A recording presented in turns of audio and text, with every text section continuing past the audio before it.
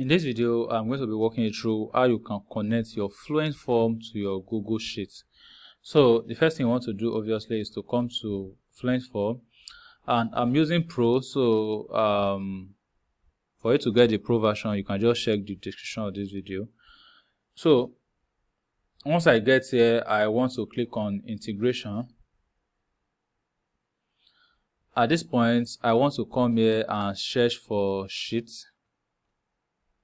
So you have Google Sheets here, so you want to enable it.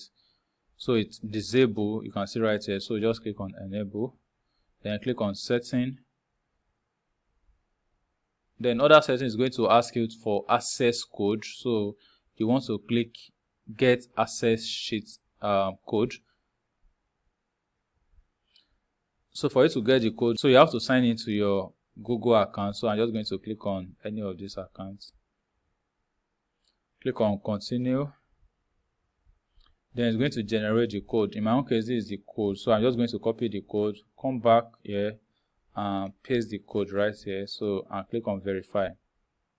Now you can see that it says your Google integration is set up and running. So that is how you can connect it. So once you connect it, just come back to the form, then click on the form you want to connect. So in my own case, I'm just going to connect this. I'm going to come to setting. Under setting, I'm just going to scroll down till I find configure integration.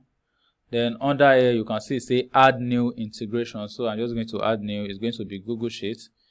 So right here I'm just going to say, so once I type the name, I need the spreadsheet ID and also need the worksheet name. So those are the two things I need. So for me to get that, I'm just going to come to Google and create a new sheet. So for me to get that, I'm just going to come here and create a blank sheet. Then I'm going to name it, let me just copy the name I get here. Alright, so that is the name. Then so right here I need the spreadsheet ID and the worksheet name. So the spreadsheet ID is going to be this ID that is going to appear after this slash.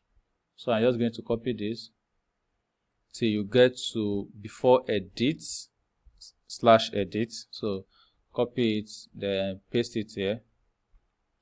Then the worksheet name is going to be this name. So I'm just going to rename this to new. So I'm just going to copy this and paste it here.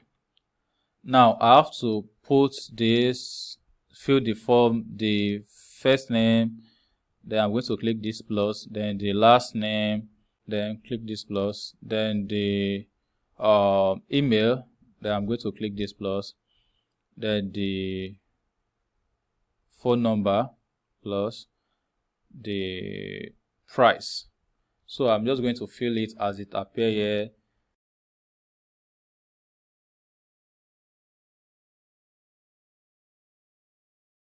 So once I feed this to match what I have here, I'm just going to click on save feeds.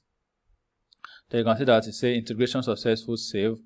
So if I go back to my sheet right now, you can see that it has already been saved here. So if I go ahead and fill the form, it's going to automatically fill here. So let me just do a practical. Let me just go ahead and fill the form. So this is the form right here. Let me click on preview design. So I'm just going to fill it from here.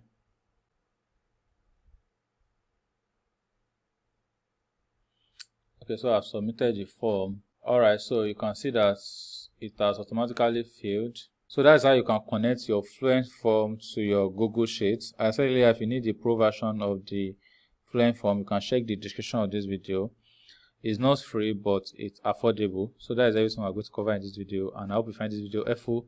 I hope you find this video valuable. If you find this video helpful, kindly give this video a thumbs up so that more people like you can get to see this video.